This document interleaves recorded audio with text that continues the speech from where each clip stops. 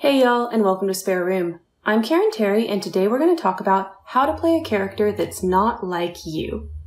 Do you ever find yourself in a place where you keep playing the same character over and over, or do you maybe find that your characters slowly morph into this alternate universe version of yourself?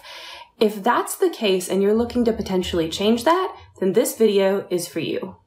So if you haven't done very much self-discovery type exercises in the past, the first thing I'm going to recommend is to sort of do something like that with a character. So think about whatever setting it is that you're working with, whatever roleplay you're about to apply to, whatever it is. And first, let's make a character that is literally you in that setting. The reason why we're doing this is because after you've made that character, we now have a template to compare the character you're actually going to use to that character.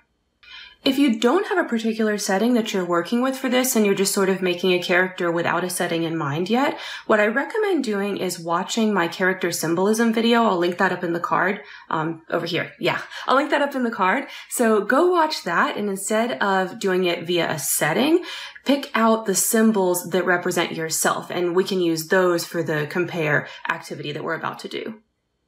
Now that you've got the template for the you version, go ahead and make your character. Then what we're going to do is put the you version and the character side by side and compare and contrast those two different characters and make a list of what is similar and what is different about the two characters that you've just made. Now ask yourself, is there enough differences for you to be happy with this character? If there's not, then consider what things are similar that you'd be willing to change about this character.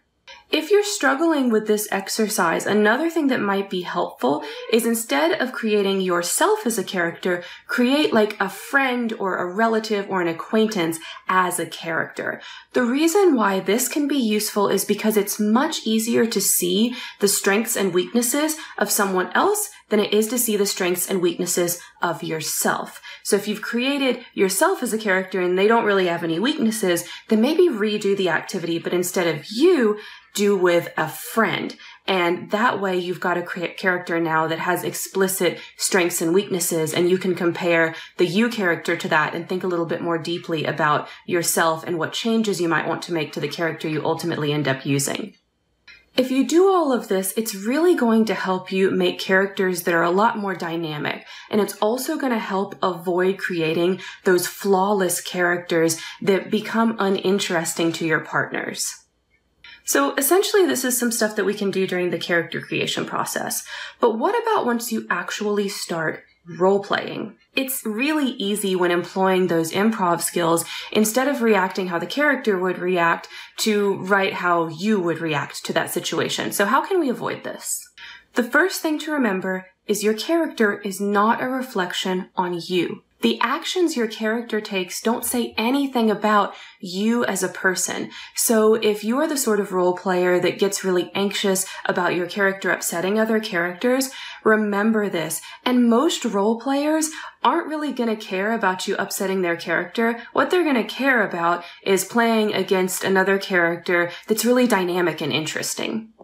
Also, having a proofreading strategy is a great way to avoid this. So after you've written your post, before you post it, go ahead and read back through it and make sure that you still think that this is really how the character would react. If you're unsure, go back and read your character bio. Maybe if you've picked out symbols for your character like we talked about in that previous video, go look at those symbols. Did the thing that you wrote in your reply match that bio? Did it match those symbols? Maybe why or why not? It can also be really helpful to use some of the techniques that I talked about in my Finding Inspiration video. So if you have some of those like playlists or Pinterest boards or things like that, regularly go review those so that it's fresh in your mind what the original inspiration for that character was. And I'll link that video up in the card as well. And while you're doing all of this stuff, remember it's perfectly okay for your character to change as you roleplay them. In fact, they probably should, because they should be shaped by the experiences that they're having, just like a person is. So the thing that we're avoiding is the character slowly morphing into you. We're not trying to avoid the character changing over time. So what if you want to write a character that's radically different from yourself, that you can't write simply by observing others in your real life situation? Perhaps that means something like playing a character of a different background or different sexuality or different gender. Or maybe it's something a little bit more complicated, like playing a character from a different time period than yours. This is when you'll need to employ research. If you're talking about research within a modern setting, the best thing I know to do is turn to YouTube. There are YouTubers from literally every walk of life. You want to know how life is in a particular country, there are YouTubers in that country. If you are maybe, straight and cis and you want to know more about life of an LGBT person or vice versa, there are YouTubers talking about that particular life. And if it's a modern setting, then getting a modern perspective is important, and you're going to get that from real people on YouTube.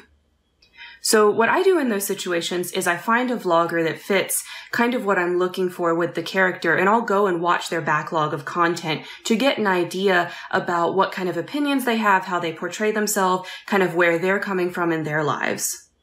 And this is a great way to help the character feel authentic without accidentally slipping into your own assumptions about how the world works. Now, of course, if you're not writing in a modern setting, then instead of going to YouTube, we're talking about researching that particular time period. So that's going to be things more like reading books about it, looking at articles, looking at historical studies, archaeology, things like that. So if you're writing about those past time periods, just keep that in mind and use the appropriate resources for that time period.